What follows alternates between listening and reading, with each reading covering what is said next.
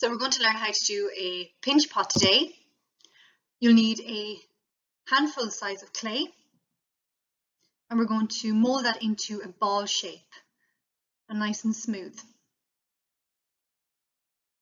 If you notice any cracks in your clay, just get a little bit of water, I spilled mine, and just smoothen these over the cracks.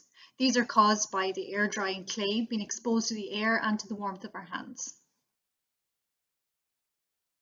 So get your finger then and stick it in to make a hole, like so.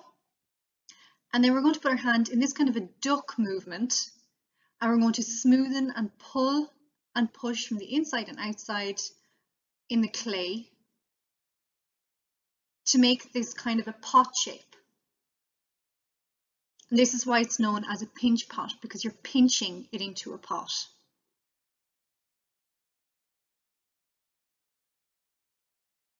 Make it around the thickness of your finger and nice and smooth on the inside and the outside.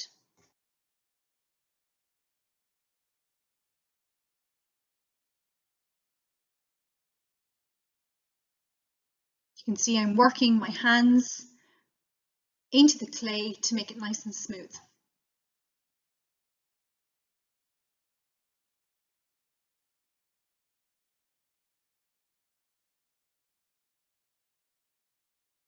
Once you finish, you have something that looks like this. You can make one that has a smaller hole in the top. And you can make teeny tiny ones. Once they're dry, you can paint them. And this is a pinch pot.